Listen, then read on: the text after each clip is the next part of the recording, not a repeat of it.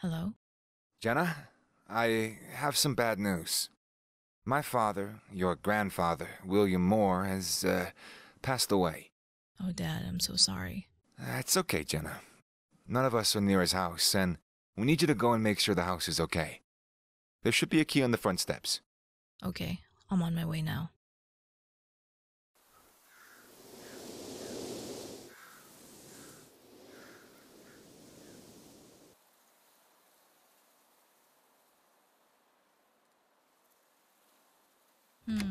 Locked.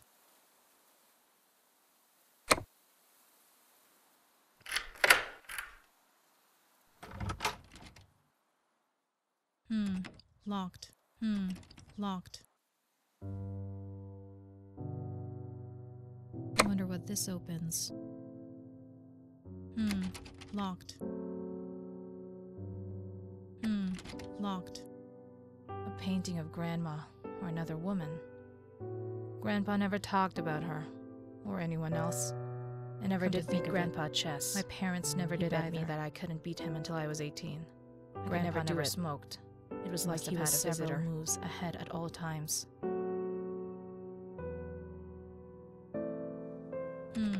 Locked. This is locked. This is locked.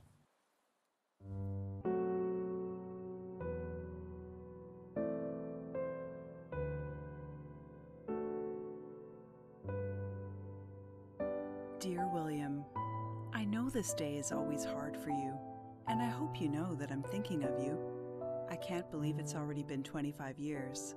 I have often thought of that long evening the three of us spent in the park, watching the stars.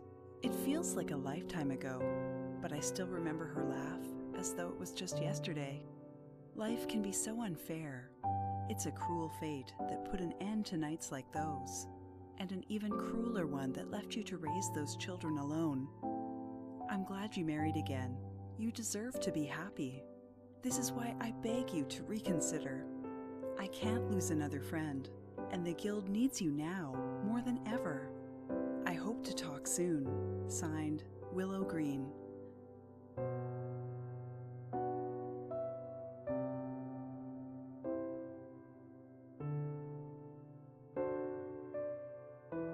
What does this do?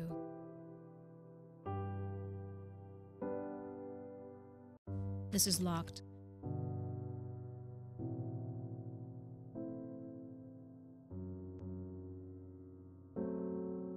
A note.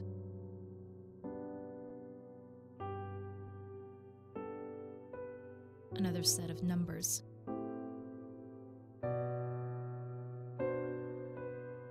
Something is inside.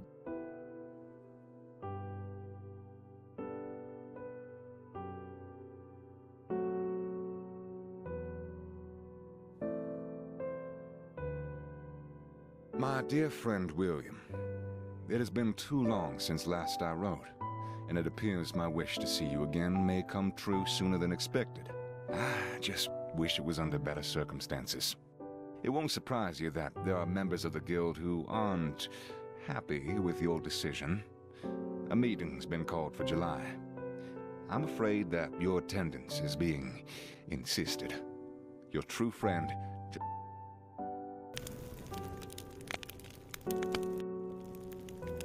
Another set of numbers.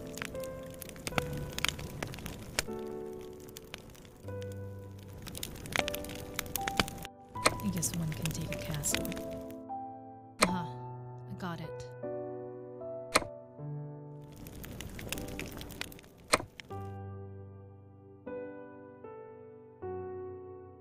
What could this mean?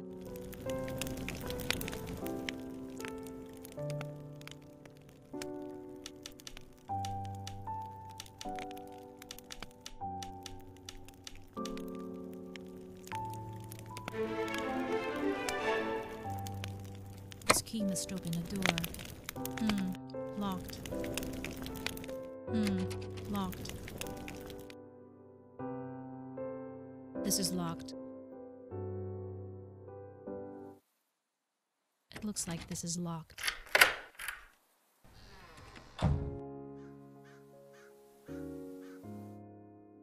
Dear William, I will never not be grateful for all that you've done for me. You are the best friend that anybody could ever ask for. I owe you my life after you helped me escape France in 1917. The dedication you've shown me and the Guild is immeasurable.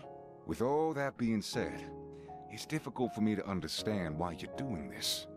Please, write to me soon. We've always stood by each other. I know what the Guild is saying can't be true, so please just tell me what's going on. Signed, your good and best friend, John Wesson.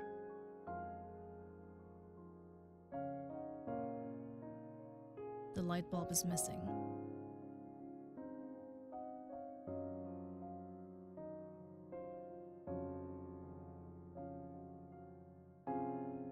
I wonder what no press, up, press means. This room doesn't look orderly.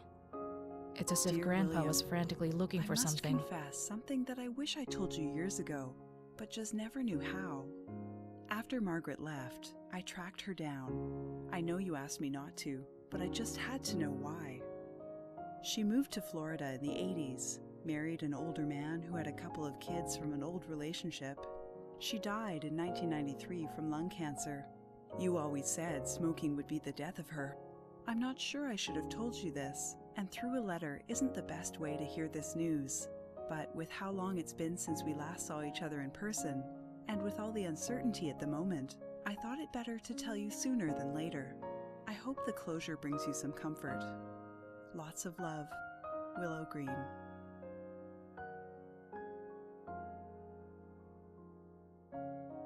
That's a lot of old newspapers. They might be worth a lot of money.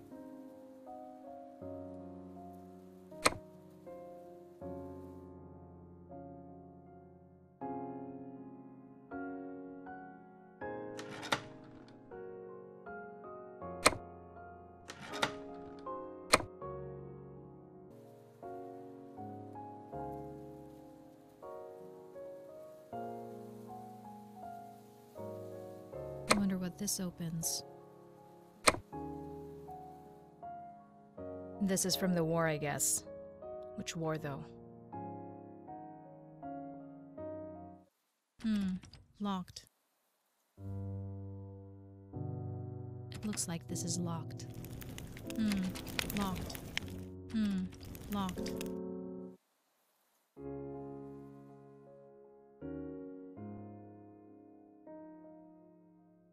This room doesn't look orderly. It's as if Grandpa was frantically looking for something. Where it goes.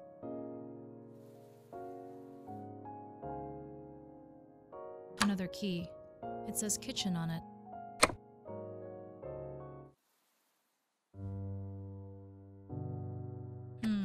Locked. Looks like the house was modernized. Still feels really old, though. Dear William, I always wondered why you didn't want your second set of children to have access to the Ankh. It puzzled me that you could even think about keeping that from them. I must admit, there were times when I even thought it was cruel of you, but I now realize you were right. The power bestowed upon us is a dangerous one. I'm glad we've resisted its draw so far. Your children would not have been so strong. I see that now. I guess you always did. There is something wrong with the Guild, and I thank you for helping me to notice it. The power of the Ankh has corrupted it. Without proper support from each other, I worry we'll do something even more selfish and perilous for the rest of society than the last crash. Do you remember the size of the queues for food and work? How can the actions of such a small few impact the lives of so many? We must take action to protect the world against the Guild, against us. I wonder now, is membership a blessing or a curse? Signed, Willow Green. Something is inside. Something is inside.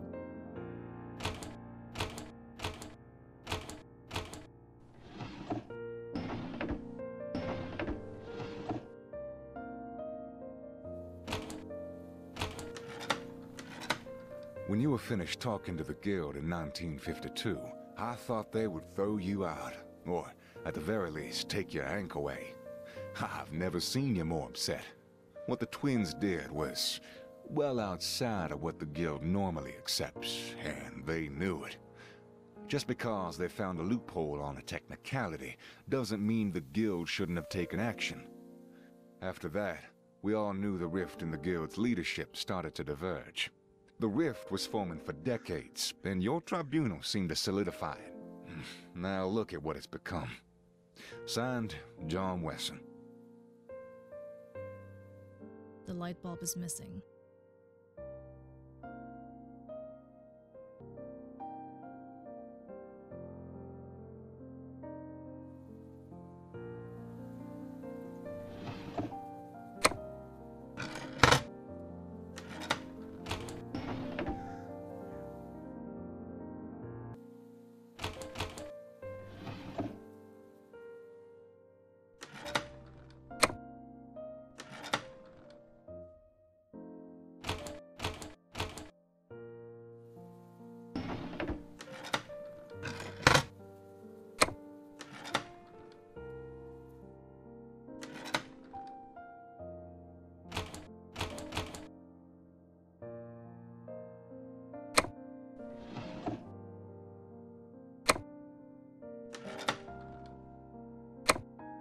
Another key on the table.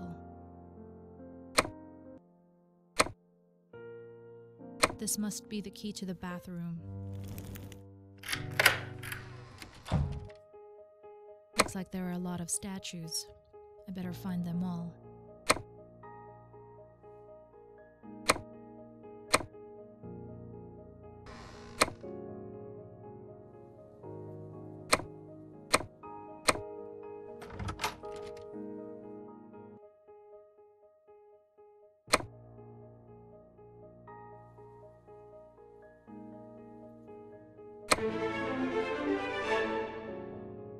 Look, the box is unlocked.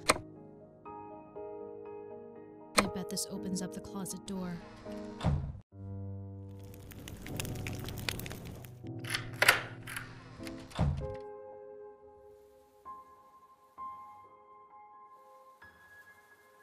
You have a great-grandchild. Her name's Ellie, and she's healthy and beautiful. I know the past is difficult to leave behind, but Julie wants you to meet her. The whole family wants to see you. You owe them that at least. You won't always have this chance to make amends. I wish more than anything that I rebuilt the bridges I burnt with my family while I had the chance, and I'll regret it for the rest of my life. Don't make the same mistake. They want to see you. Signed, Willow Green.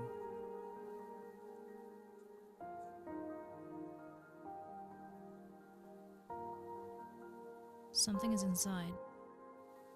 Something is inside.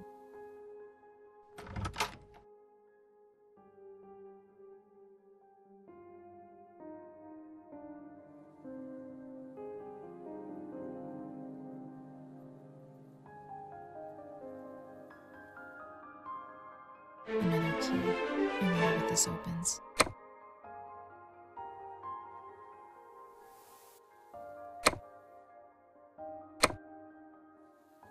I bet this goes to one of the bedrooms upstairs.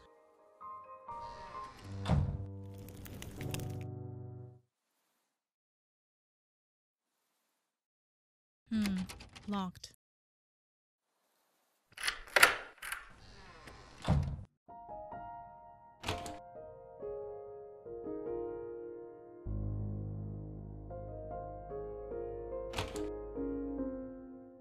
All classics. Do you really think Jenna has what it takes to fix the guild? She's an amazing young woman, but she's practically still a child. What makes you think she'll be able to do what we've both failed? You're potentially putting her in a lot of danger. It's a huge responsibility for anybody to undertake. I beg you to think about this carefully, and please talk to me. Signed, Willow Green. Grandpa and Dad. Looks like they had fun.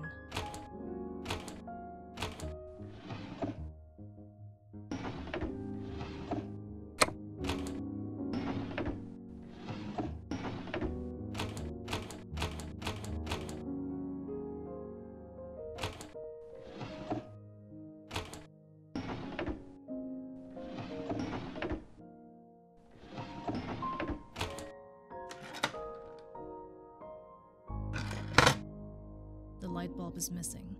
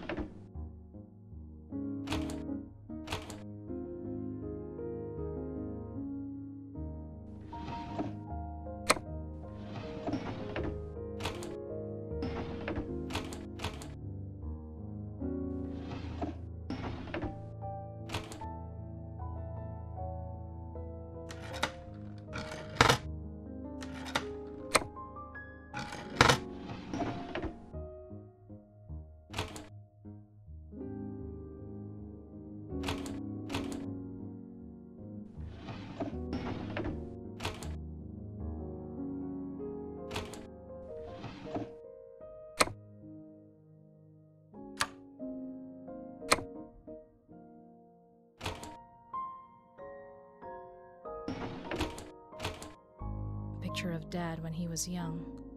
This was his room.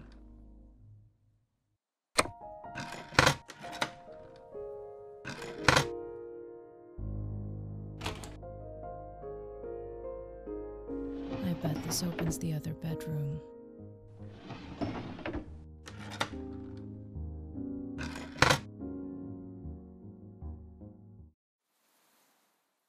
It looks like this is locked. It looks like this is locked.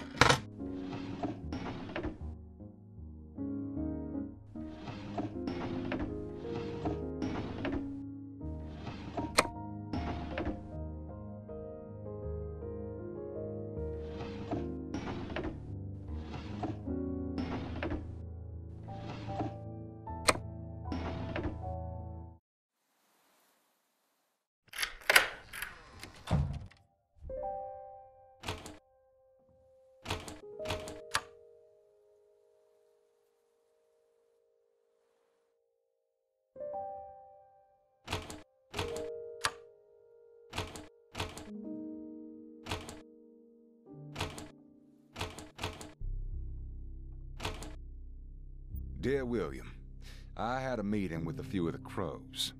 They threatened to take the insurance business away from us. They said that it was too good for its own good. I just wanted to provide a service and make some money to live.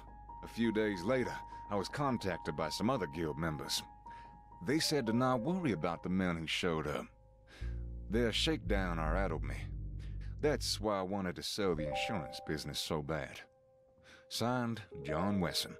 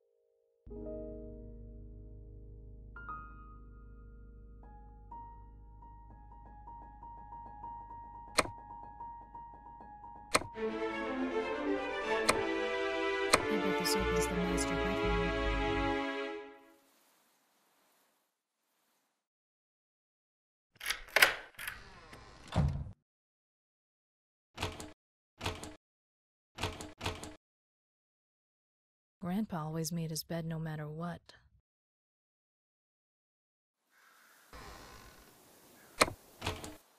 Remember when the world seemed to be in a constant state of war?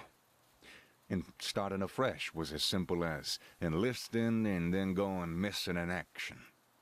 Well, times are changing. People nowadays don't really appreciate how peaceful these times are. I worry a time will come when keeping our secrets is no longer possible. What do we do then, when the world starts to learn of the Ankh? Signed, John Wesson.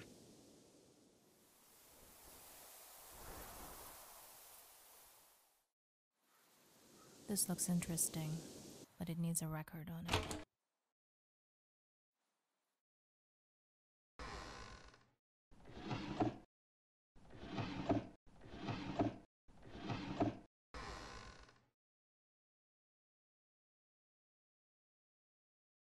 Something is inside.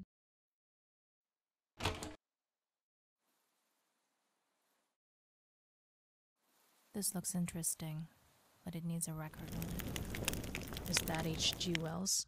This looks interesting, but it needs a record on it.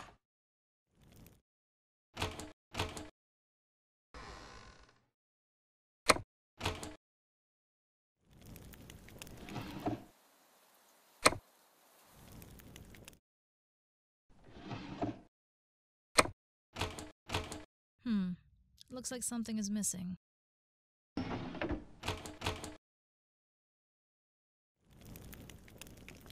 This looks interesting, but it needs a record on it. This is a very old map in mint condition. It must be worth a fortune.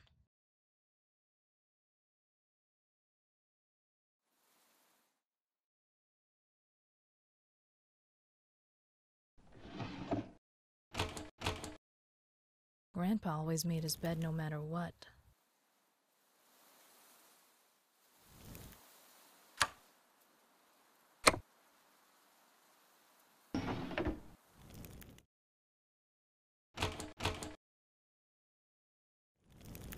This looks interesting, but it needs a record on it.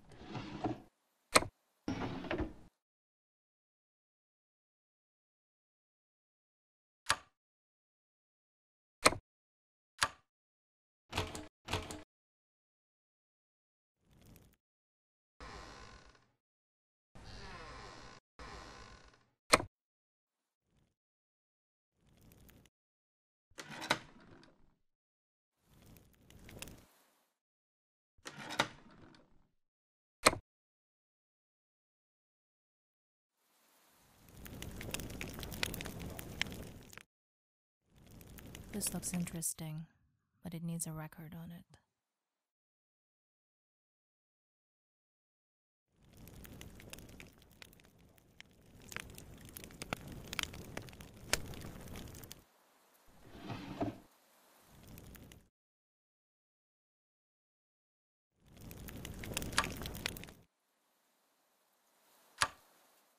This looks interesting, but it needs a record on it.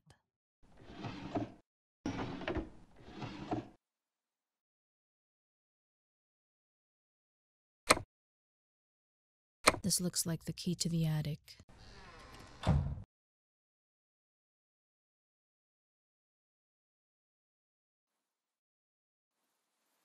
It seems I have to reassemble the machine.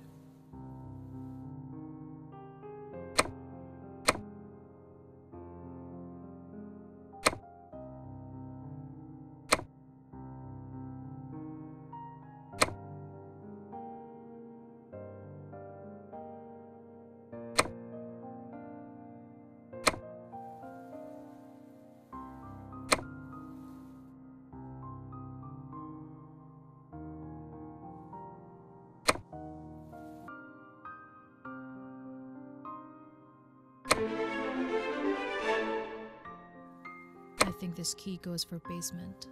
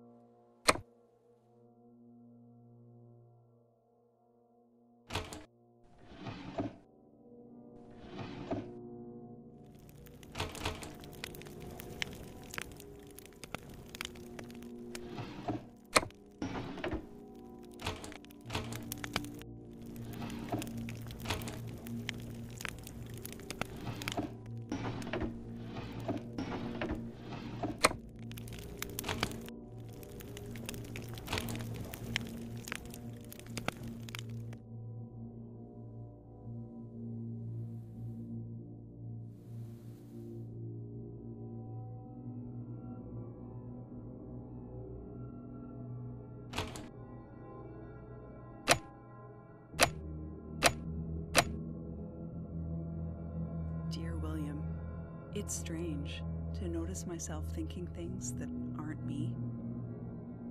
The lust for power the Ankh imbues in all of us is growing within me, but I'm still me enough to notice it. You have always been a calming force. I hope we can speak soon. I fear if we leave it too long, the influence of this damn Ankh will corrupt my every thought. Lots of love. Willow Green.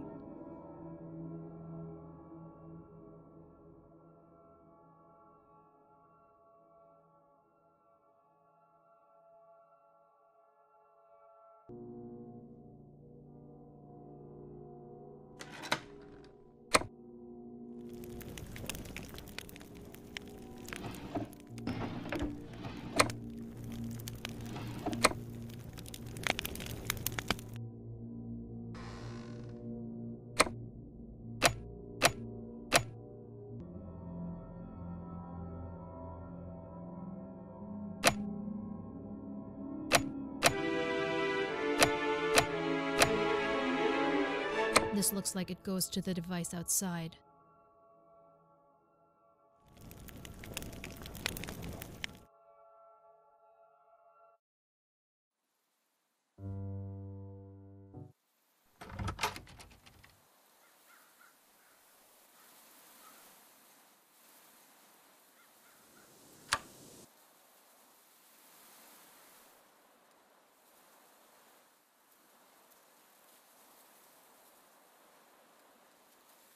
I bet this goes in the gramophone upstairs. What does it say? There's something in the basement.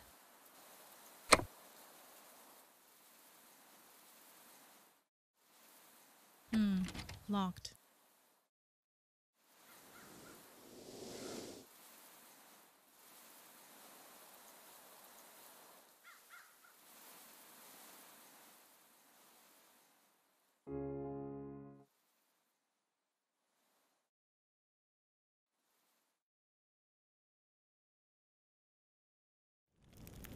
Dear Jenna, if you're reading this, then I'm already dead.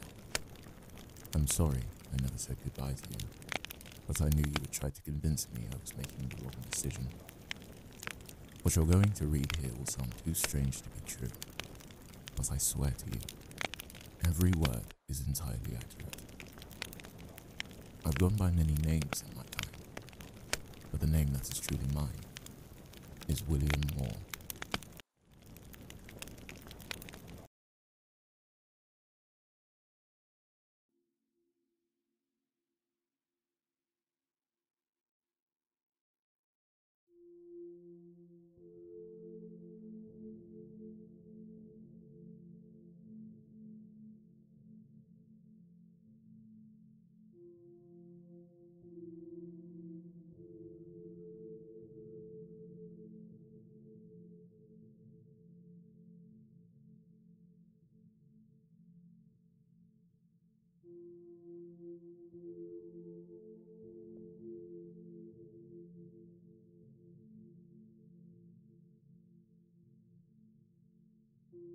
I was born in 1835 in Newcastle.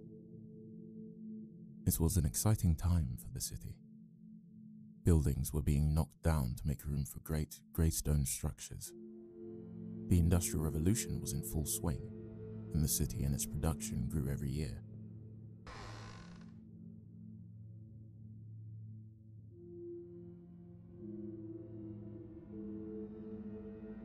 I saw Queen Victoria when I was 14. She visited Newcastle to open the new railway station, and everyone came to see her. I never felt the hunger pangs of poverty, but we were by no means wealthy.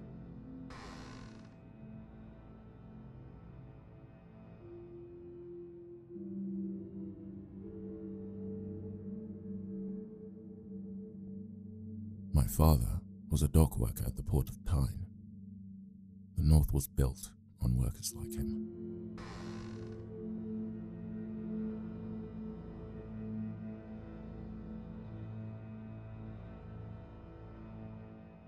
In 1854, my life took a drastic change. A fire broke out across the city, burning down many of our friends and family's homes, and Britain was at war with Crimea. It was the first time war had ever been shown the way it truly was. Newspapers printed stories and even early photographs made their way to the UK. I felt the need to join, so after the fire, I offered my space in my house to my younger cousin and joined the army. It was here, I believe, the strange story of my life truly began.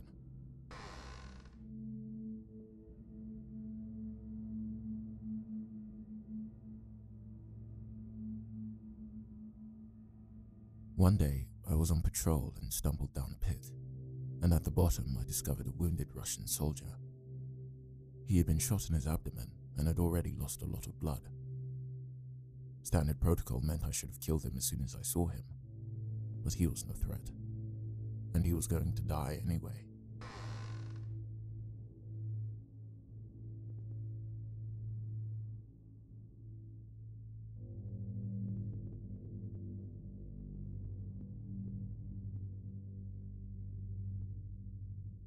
Instead of killing him, I offered him my flask and helped him drink from it.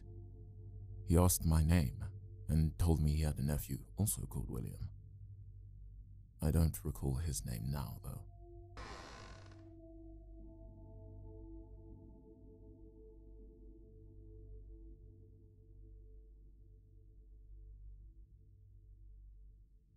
From his pocket, he pulled out a golden amulet. It was like a cross, but the top was curved over, and it was adorned with strange hieroglyphics that glimmered in the light. He called it his ankh and pressed it firmly into my hand. He told me a story not entirely unlike the story I am now telling you.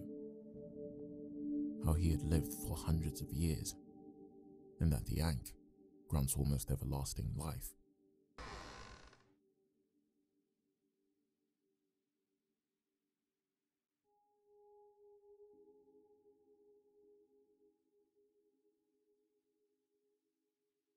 Of course, the rational part of me took it as the ramblings of a dying madman.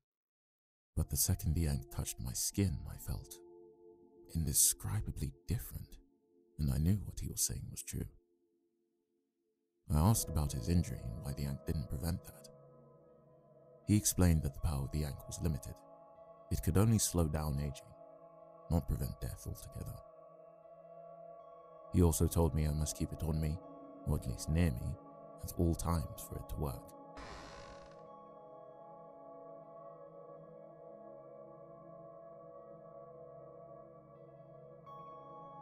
He had a backpack with more gold in it than I could even imagine. He told me it was mine to keep, but that I had to meet the guild first, and that if I didn't, they would find me. He said I had no choice, so reluctantly, I agreed.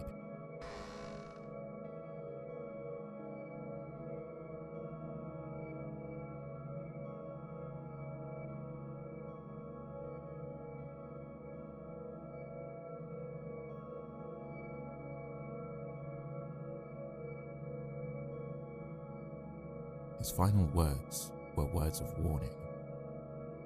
The guild is more powerful than you could possibly imagine, he said. If you cross them, they will kill you. As he died, I closed his eyes and wrapped a coat I found in his bag over his body.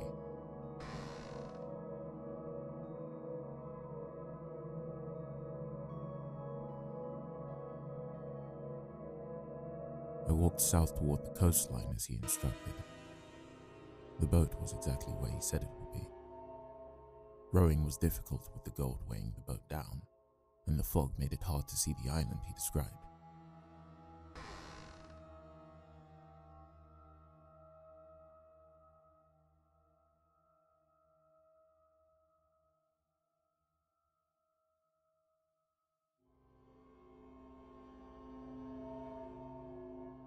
But eventually, I found it, and I found the square stone he said would be on the island's west coast. The stone was even larger than he described, a monolith facing out toward the sea. The same hieroglyphic patterns that were on the strange relic in my hand also covered the stone. As he instructed, I then lit a fire in front of it.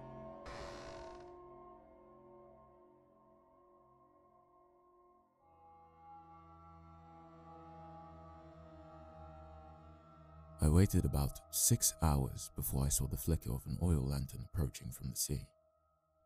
A small vessel eventually revealed itself through the fog. 3 men came ashore, each with rifles drawn and aimed at me. I threw my arms up in surrender, but they didn't lower their guns.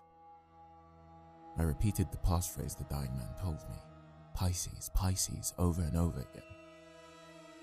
Only then did they lower their weapons.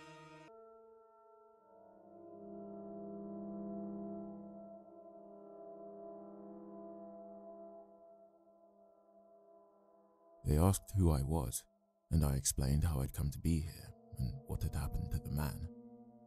They shared a look with each other before telling me to board the boat. That was the last thing any of them said to me for a journey that lasted days.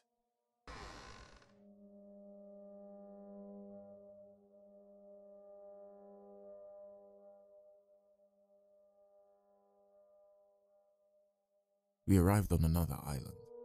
I never did learn where.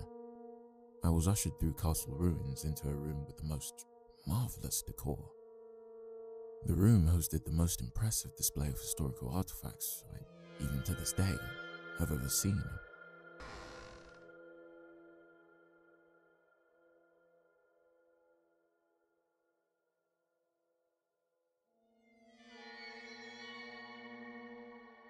There were Roman and Greek sculptures that would be the prized possession of any museum nowadays. Their condition kept immaculate and preserved through the ages. The walls were covered with paintings from many different cultures and art styles. A grand table laden with golden chalices and glistening silverware stretched the length of the room.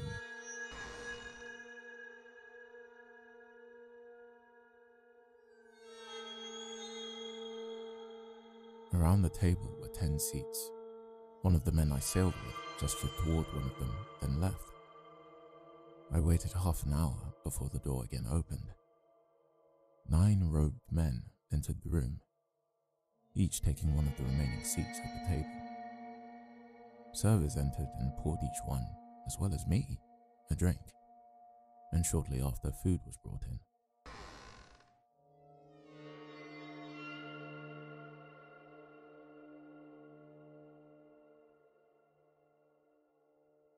Then attention shifted toward me, and the interrogation began. I retold the story of how I got to be here. They were friendly, but insistent, and if I didn't answer something to their satisfaction, they probed for further detail until I did. Some of the questions were not even related to the dying man, but were philosophical or moral questions. After 2 hours of deep interrogation, they seemed satisfied.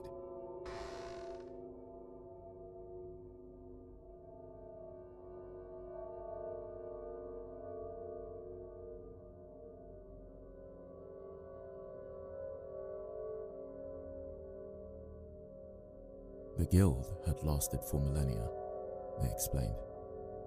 The council, which I was sitting in front of, was the highest form of decision-making in the guild, and was comprised of its 9 oldest members. Some members had even been on the council for over 1,000 years.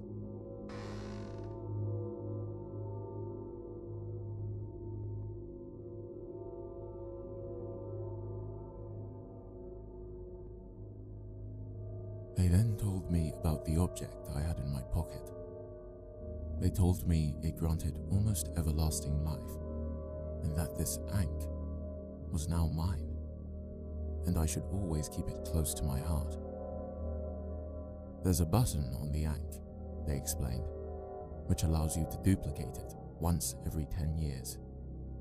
This is how the guild grows. The ankh is the most powerful item ever gifted to man, but its power, they warned, is alluring. To some, even all-consuming. Throughout the millennia of the guild's existence, the guild kept the ankh secret, but they also kept it under control.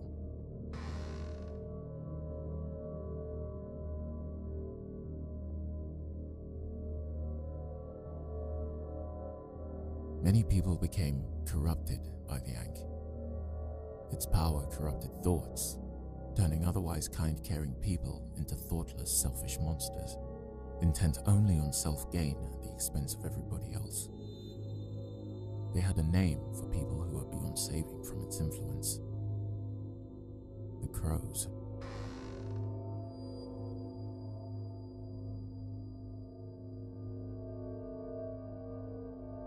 They also told me about the rules. Most of them, understandably, had to do with avoiding attention. The secrecy of the guild and the power of the Ankh was the most important thing, and the lengths they would go to maintain this secrecy were violent and excessive. If I wanted to get married and have children, I had to have my wife approved beforehand. They told me I had to change my name, that I could never go back home, and that I would never see my family again. The punishment for doing so, they said, was death. I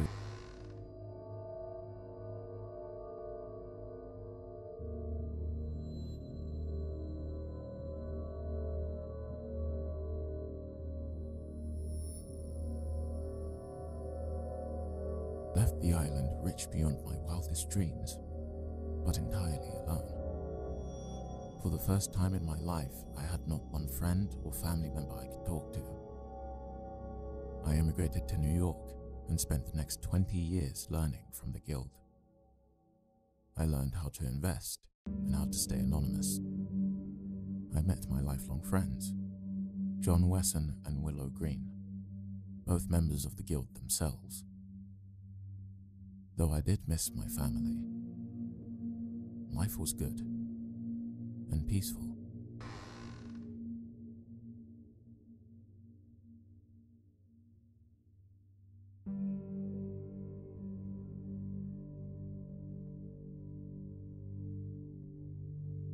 In 1878, I met Emma.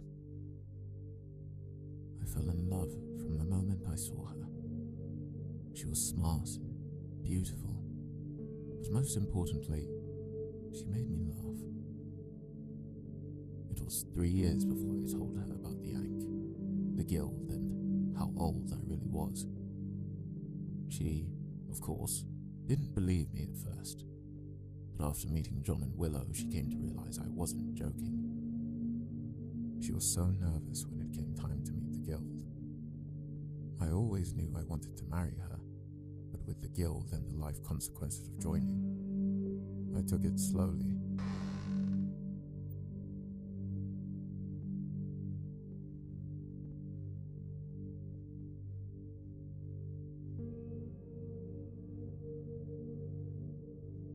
She was given the task of delivering a case full of gold across the country.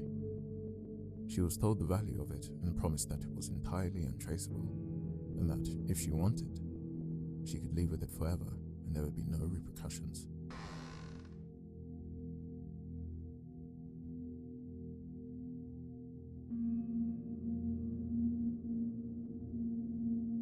There was a part of me that was frightened she would. She was inducted into the guild a week later. We bought this house together. New York had tired us both out, and after being inducted into the guild, Emma was needing a new identity and location to live.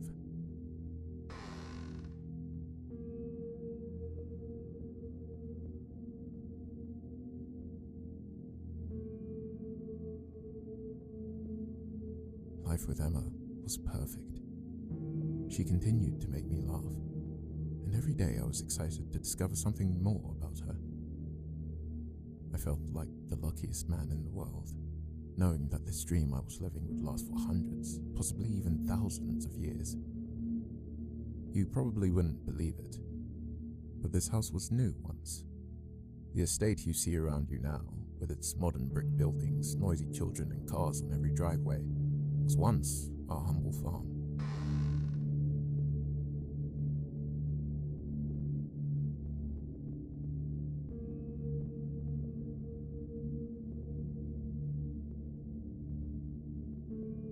When she told me she was pregnant, I was so excited to raise a child with her.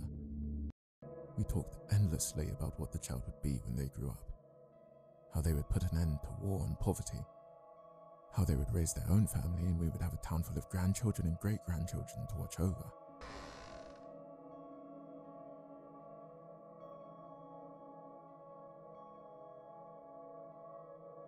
She died during childbirth in 1895. Both the children survived. We were going to name them George and Joseph, but Emma liked Charles better than Joseph, so I named them George and Charles.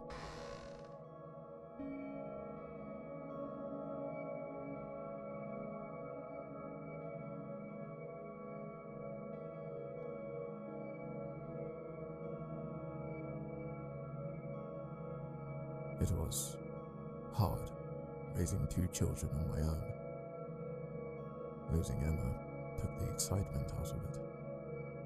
I found myself resenting them, even blaming them for what had happened to her.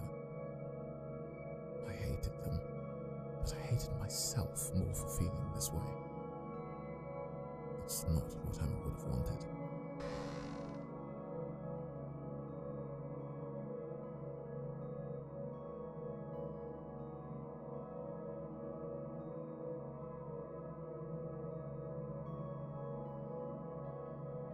I neglected them and buried myself in work as a way of distracting myself from losing her. I think this is why they turned out the way they did. It was around this time John and I started the investment firm Moore & Wesson. We provided loans to up-and-coming entrepreneurs and were making money at a rate beyond anything I had ever imagined.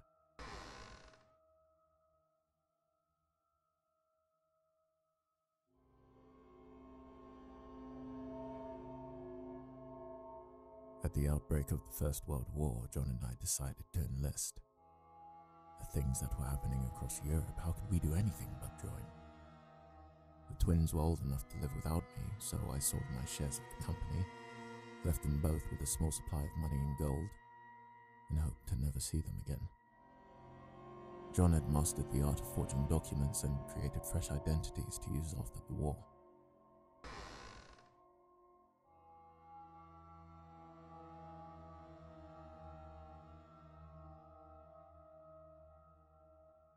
The horrors of war quickly came back, but this was completely unlike the Crimean War. We spent months in trenches unable to advance. Constant bullets and explosions rained overhead. Your ears would constantly ring from the blasts, and an uninterrupted night's sleep was unheard of. Many of the young men I shipped with died horrible deaths. I don't know why I, who by this point had lived a full life, and who at times wanted to die, survived.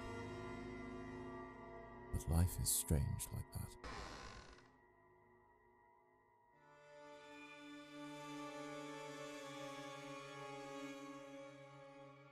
When the war was nearing its end, John and I faked our deaths and returned to America.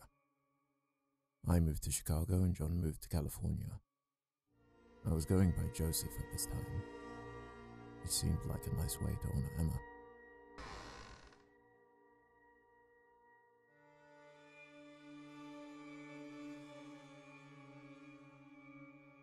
Moore & Wesson had become a national bank by this point.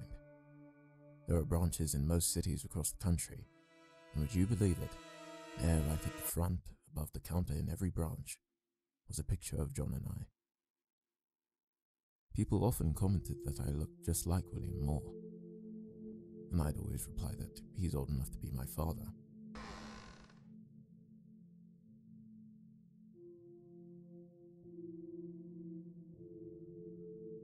I was reading a newspaper sometime in the early 1920s when I saw George and Charles there on the page looking back at me. I still remember the headline of the article: "War heroes and sons of William Moore start their own bank." Their bank continued to grow throughout the 1920s, becoming one of the top banks in New York. Their names became household names, and I wouldn't even hazard a guess at the money they were making.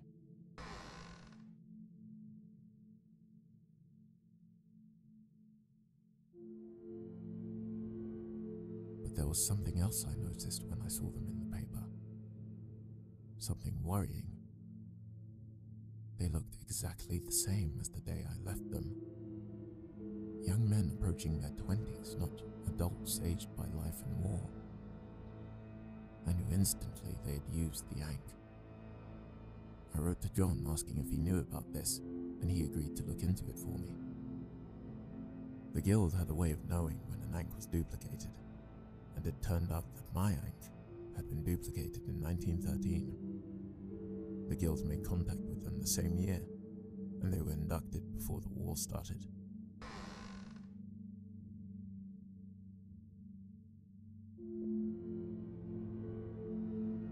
I knew I had a responsibility to reach out to them. I was nervous, afraid they would hate me after running away. But knowing they had joined the guild meant they would at least understand. John and I flew to New York in February of 1929. We made an appointment to meet them at their huge office in Manhattan. The conversation was tense. They were upset that I kept the guild from them, that I ran away to maintain the secret. And even though I tried to explain the burden of being in the guild and the real cost of the Ankh, they said it should have been up to them to decide if the cost was too high. That stripping them of that choice was selfish.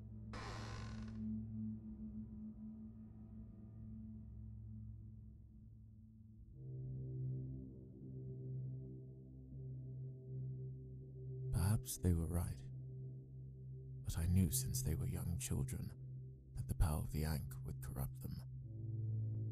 They were the sort of people the Ankh feeds on.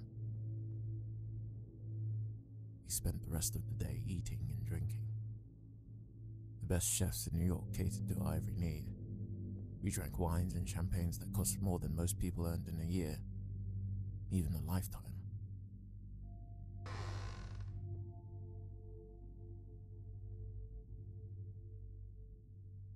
George and Charles had chosen a life of opulence. They wore it well, as if they had always been part of the elite. I asked how they knew about the Ankh. It turned out I hadn't been as good at keeping secrets as I thought. They discovered some of the correspondence I had over the years, and, of course, weren't entirely blind to the fact I hadn't aged. They found the Ankh one day while I was asleep and duplicated it. I should have done more to keep it secret, but how do you keep a secret like that from your own family?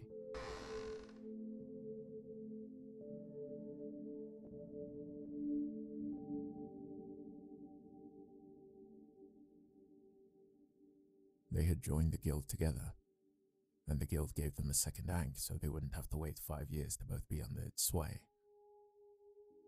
I don't know how they passed the test. They must have lied through their teeth.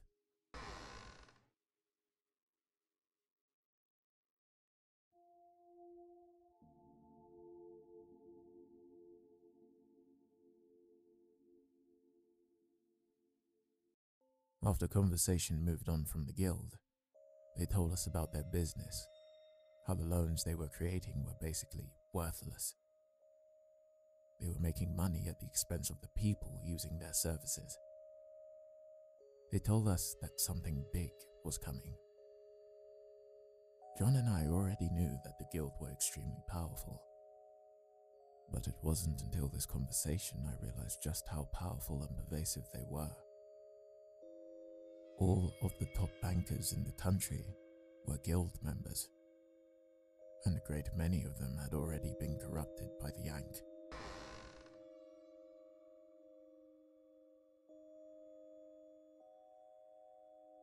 The market, they said, was overvalued and a crash was inevitable, but unpredictable. So they were taking measures into their own hands and were going to crash the market in September. The sell-off had already started at a small scale, but by September the sell-off would be massive. The moguls had already started shorting their stocks, and while the rest of the country would plummet into an economic depression, wealthy guild members stood to make unprecedented amounts of money. The sell-off would present a unique opportunity to buy stocks in almost any industry at the lowest price they had been in decades. With the widespread adoption of cars, the ever-increasing demand for flight, With the film industry entering a period of boom, there were so many industries to take advantage of, and so much money to make. John and I were shocked. We implored them to reconsider and warned them of the effect that would have on ordinary people, but they wouldn't listen. We spent weeks devising ways to stop the ploy. Countless hours spent arguing with the guild, begging them to do something. We weren't surprised to find out that it was the Crows behind the plan. Nor were we surprised to find out the twins had joined the faction. We were, however, surprised to find out just how powerless the guild was to stop them.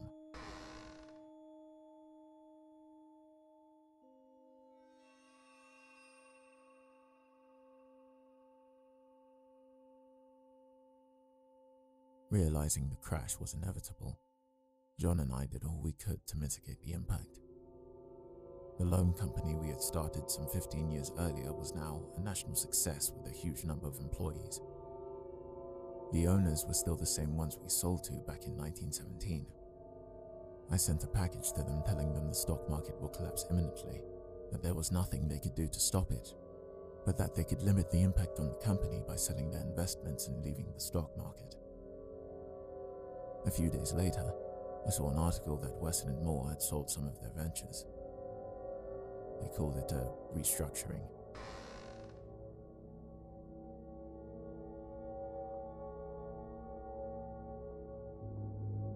And when the Wall Street crash came in September, Wesson & Moore managed to remain open, keeping the majority of its employees in work across the country. It was a small victory, but at least we felt like we did something. During the height of the crash, the twins faked their death by jumping out of their office window. Suicide was commonplace for Wall Street investors in the period. A part of me wishes they really did jump. After what they did to the country and the rest of the world, they really deserved to carry on living. And not only living, but living a life of luxury, with more money than most people could even dream of having.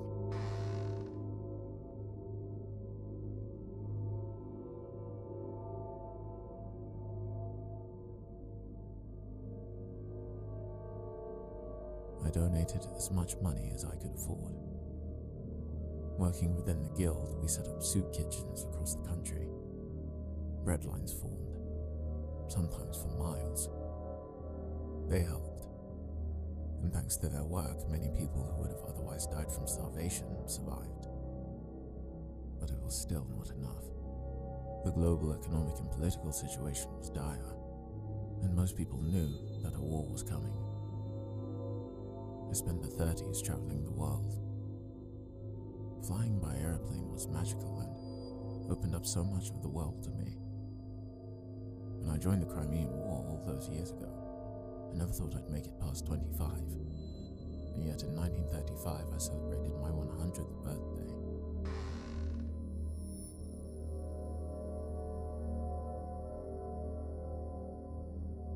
The global economic and political situation was dire, and most people knew that a war was coming. I spent the 30s traveling the world. Flying by airplane was magical and opened up so much of the world to me. When I joined the Crimean War all those years ago, I never thought I'd make it past 25. And yet in 1935 I celebrated my 100th birthday.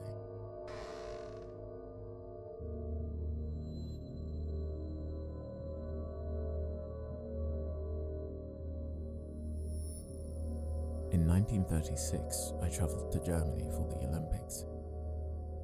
The event was grand. The Germans had built stadiums on a scale I'd never seen before.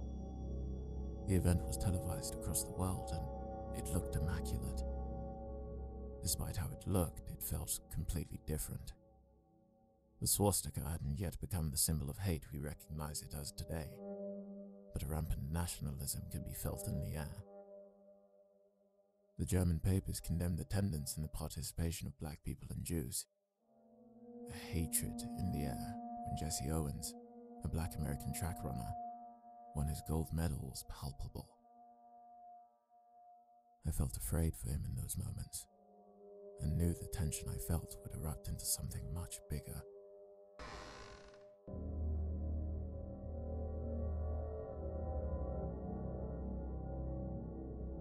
And in 1939, it did. When Pearl Harbor was bombed and America was forced into the war, I sold my house and contacted John, letting him know of my intentions. It was the third war I had fought in, and seeing how much war had changed since Crimea terrified me. Young lads were being butchered.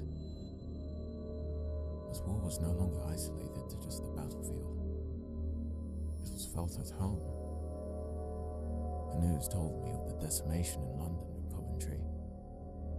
My home country, which I always loved, was being destroyed.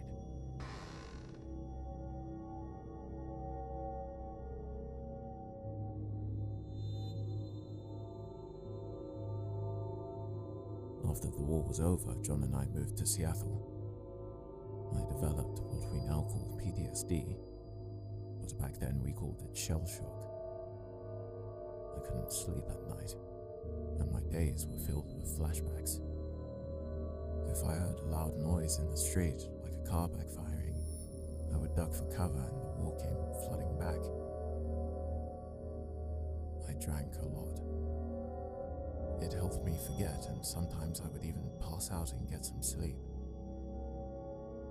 John helped me a lot too. He was always there to talk to me.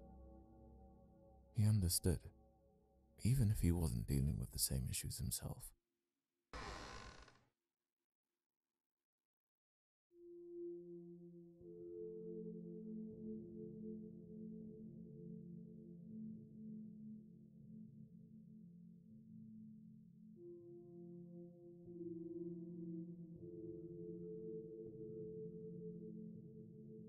Living forever became lonely, and I needed to share life with somebody else. So in 1952, I married Margaret. Margaret brought back a joy in my life I had not felt since I lost Emma. She was funny, kind, and ambitious. She lived every day like it was her last and wanted to leave nothing undone. She passed the guild's test without issue, and we were looking forward to spending a long life together. In 1952, I really felt like life was worth living again.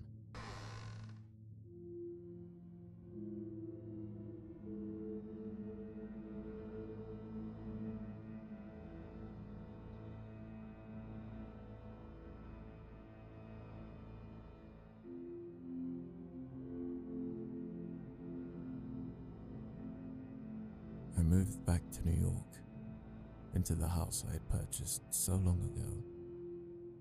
It felt like home, familiar in an unfamiliar time. I really appreciated what I had in those years, and I also appreciated all that I had seen, and what had changed in my long life. Technology had come so far. There was still the part of me that grew up with oil lanterns that thought of it all as magic. We had 2 children, your aunt, Rose, and your father, Frederick. I loved both of them so much. I felt a connection with them I had never felt with the twins.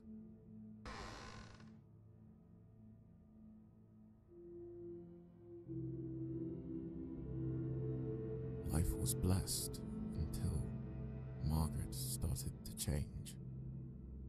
She started drinking more. She became detached and depressed.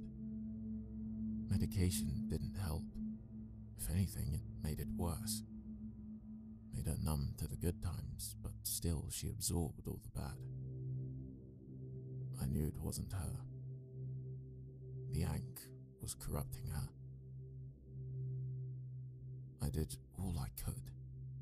Spoke to everybody I could in the guild to find a way to fix her, to bring her back to herself. But nothing worked.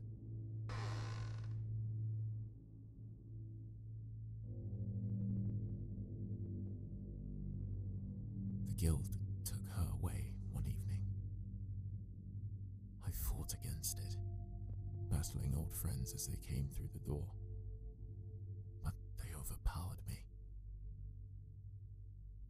I never saw her again. Explaining to the children what had happened to their mother was one of the most difficult things I've ever had to do. I couldn't tell them the truth, but what could I say? I told them she died. John and Willow helped fake her death and organized a funeral. I made my decision shortly after that. I couldn't let my children use the Ankh. It had destroyed Margaret, a woman full of life. It had ruined my relationship with my first two children, and it had caused immeasurable amounts of damage to the world. I made the difficult choice to not let them know about the guild. Knowing they would grow up and one day die before I even appeared to age was hard and filled me with guilt. But I had no other option.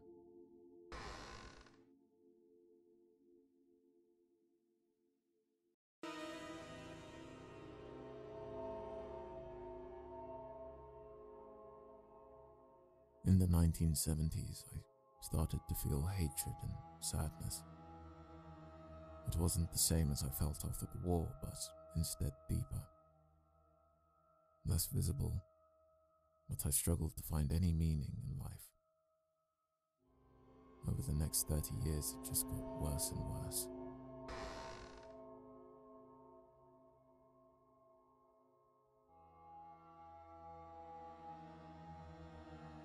In the 1990s, my grandchildren were born. I should have had many grandchildren by now, but these were the first that I was aware of. When I saw you and your brother, I felt such love and adoration, but I couldn't feel happy. It was a strange feeling, seeing these new faces that I loved more than anything, but still having the pit in my chest grow. I feigned many smiles, but could never force a real one. I tried everything. Doctors, medication, even therapy. None of it worked.